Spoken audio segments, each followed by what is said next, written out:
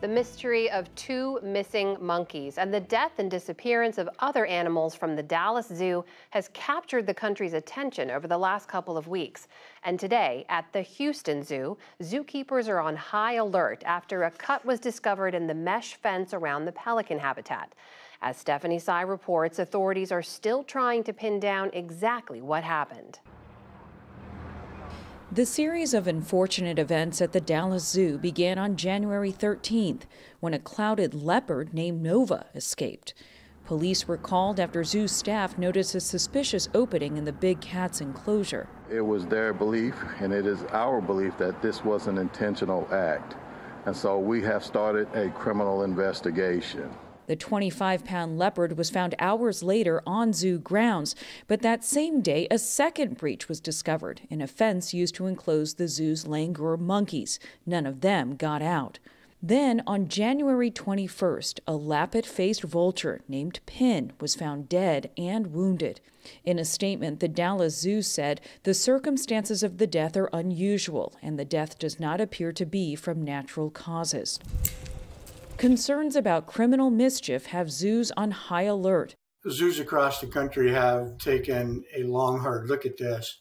Ed Hansen is the CEO of the American Association of Zookeepers, which is dedicated to advancing animal care and promoting zookeeper education. Zoos all over the country are retraining their employees, taking extra security precautions, installing more cameras, basically whatever it takes.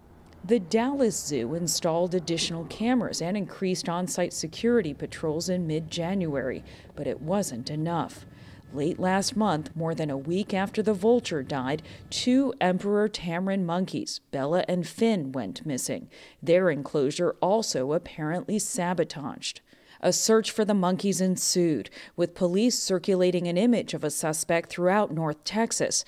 The man was later identified as 24-year-old Davion Irvin. Preliminary investigation and help from the public identified him as the man that we were looking to speak to regarding this case.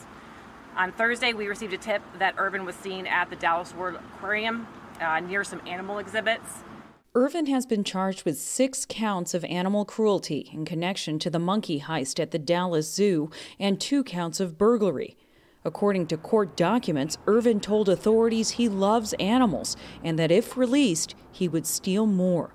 Bella and Finn were found in a closet in an abandoned home in Lancaster, a suburb of Dallas roughly 15 miles from the zoo. Beyond losing weight, they showed no sign of injury. Meanwhile, in Louisiana, the search for 12 squirrel monkeys continues after they were stolen from Zoosiana on January 28th. The private zoo is located just outside Lafayette.